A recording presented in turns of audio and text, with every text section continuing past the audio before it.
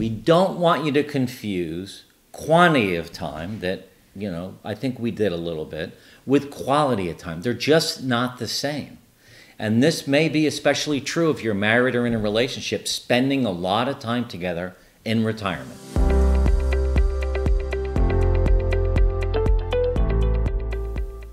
Whether you're interacting with friends, loved ones, a spouse, or partner, there's an age-old question that comes to mind. Is the quality of time you spend more or less important than the quantity of time you spend? Yeah, Jody, and this scenario becomes even more heightened during retirement for a few reasons. First, we have more time, right? And you probably have more time. And then secondly, we have the freedom to choose where and how we spend that time. And the last thing is, now is the time in retirement to actually start to deepen and widen those relationships that are most important to us. That's all great, Mark, but you didn't address the question. Is it quality of time or quantity of time that really makes the difference, or is it both? Well, we have 8 more minutes to do that. So why don't we start by defining quality and quantity? Okay, let's start with quantity. The quantity of time refers to, obviously, the amount of time a person is physically present with their friend, loved one, or spouse. So physically present, that's kind of a critical word or words that might lead into the definition of quality of time? There you go. Okay. We definitely need to explore that physically present thing. With me or with us?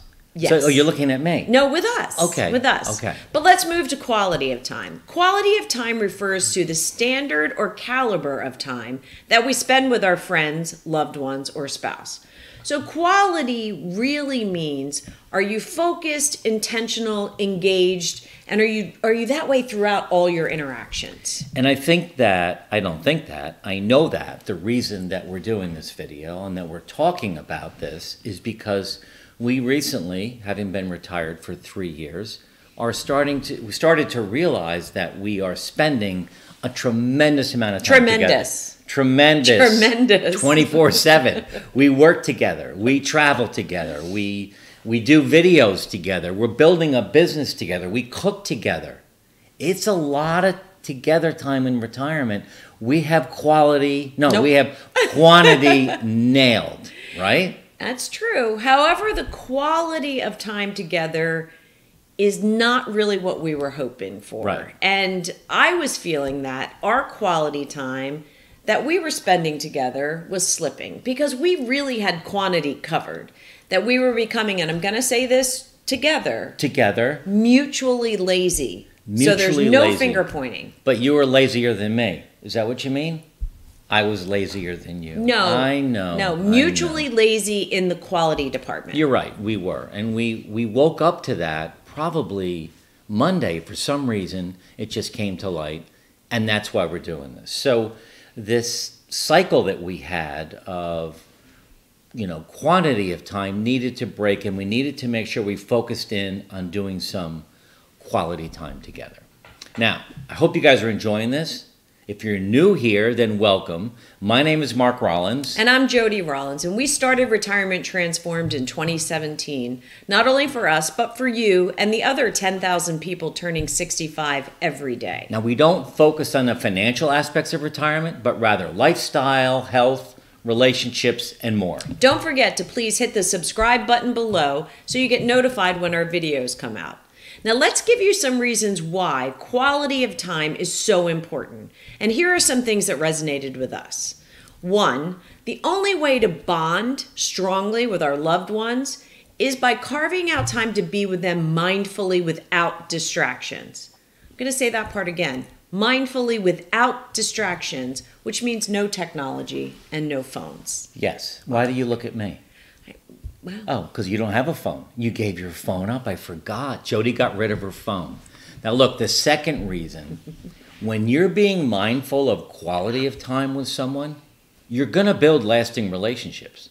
When we take the time out to be with people who mean so much to us, we're actually going to understand each other better, and that's going to make our relationship much stronger.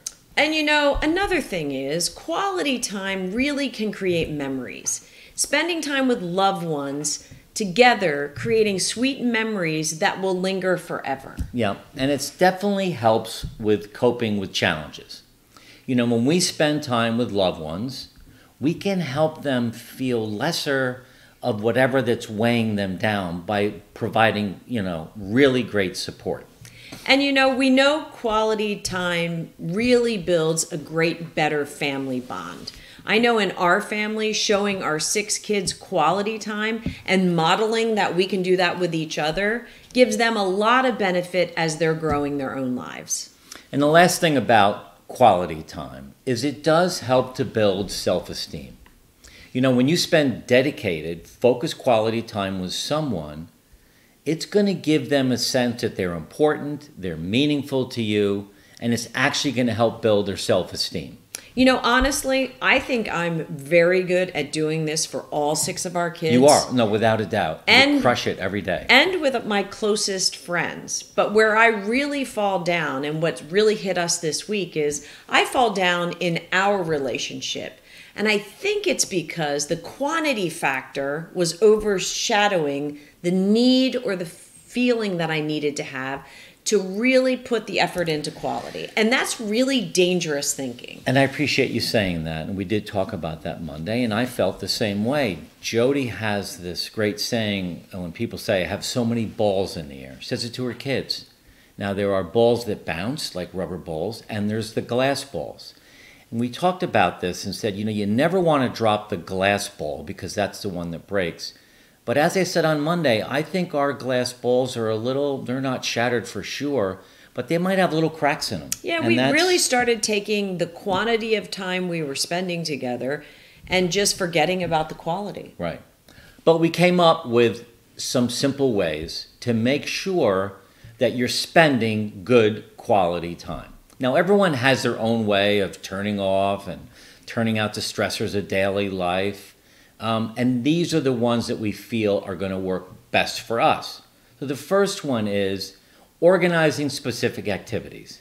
Now, for us, it's dinner alone. A big thing would be organizing a family vacation or a special birthday event, or even going kayaking or bicycling or something together where it's special, dedicated time. And I can think off the top of my head 4 or 5 things I've done in the past week that was organizing special events for the kids, for my friends, for, relatives, but really not for you.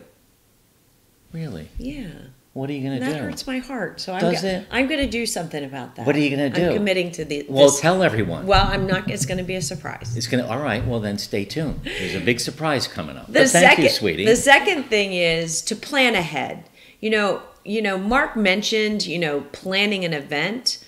But, unfortunately, planning is sometimes the very unsexy part of quality time. Well, plus it's difficult many times, right? It is. But you do have to understand just how far in advance you need to plan things with certain people. I have friends that live close by who I can drop in, text them that day. We can find something to do quick.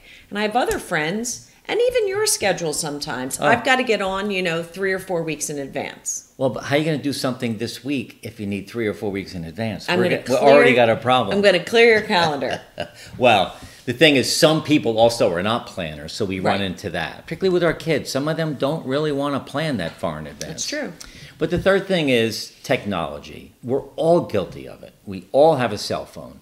We have it on our person at all times. And we're waiting for the next text or email instead of being in the moment and being with the person and sitting in front of you. And the other thing that I know we do, we're having a chat in the morning, having our coffee, and we come up with an idea. We both jump into our phone. We both Google the idea. We both start researching, and we should stop that. We should stop that. How about that? We have a pact. Stop that. Come on. But I think what we should do is keep those ideas flowing because we're both morning people. Right. So maybe we have just a piece of paper in the kitchen. That's a good idea, with a pen. With a pen, and we can write down our fantastic retirement transform. No more phones during our coffee. Ooh, I like that. Okay. Okay, the fourth thing is to really communicate. Really listen to each other's needs. We talk a lot about active listening, asking more questions, responding, not reacting, and making sure you think before you speak. That's good. We talk about that a lot. The other thing you can do to enhance your quality time is use words of affirmation. When you're planning to get together with someone on some kind of event, send them a few texts, send them a few reminders that you're really looking forward to getting together again. And then when it's over, send some texts as well saying what a great time it was to reinforce it. Yeah, funny story. I have a friend that did that. We were going to go to a concert, actually the Coldplay concert in New Jersey. And she texted me, she sent me, told me what stations to listen to, all this stuff. You bought a t-shirt? Bought a t-shirt. I was ready. We got down there. She had the tickets for the wrong night. So my follow-up to her, which I always do, is to text something really nice and say how much I really did appreciate all the effort she put into it, but she had the wrong date. Now, I hope this was helpful. We don't want you to confuse quantity of time that, I think we did a little bit, with quality of time. They're just not the same. And this may be especially true if you're married or in a relationship, spending a lot of time together in retirement. Make an effort to be present, or as present as possible, when you're with the people you care about, and be grateful for that time by thanking them. Now, if you enjoyed this, please share it with your friends, and please subscribe by clicking the subscribe button below. And finally, please join our free Facebook community. The link's in the notes below. Thanks for listening, and we look forward to being with you again.